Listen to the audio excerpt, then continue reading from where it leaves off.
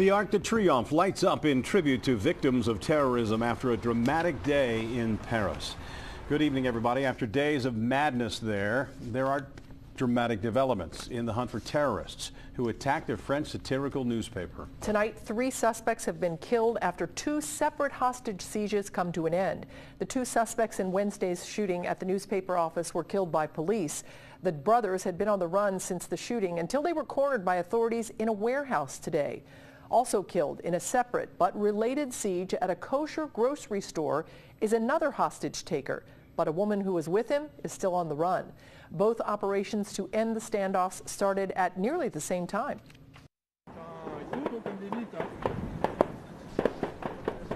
French security forces say Saeed and Sharif Kouachi came out of the printing warehouse with guns blazing and officers killed them. Authorities say both men had links to al-Qaida. Both had said they wanted to die as martyrs, which they did today. Police say their hostage was not injured in the gunfire. C'est un homme qui se trouvait avec lui. Ils étaient donc 2 preneurs d'otages qui a été tué également mais qui n'est pas. And just about the same time, forces moved in on the grocery store and many of the hostages there were able to run away.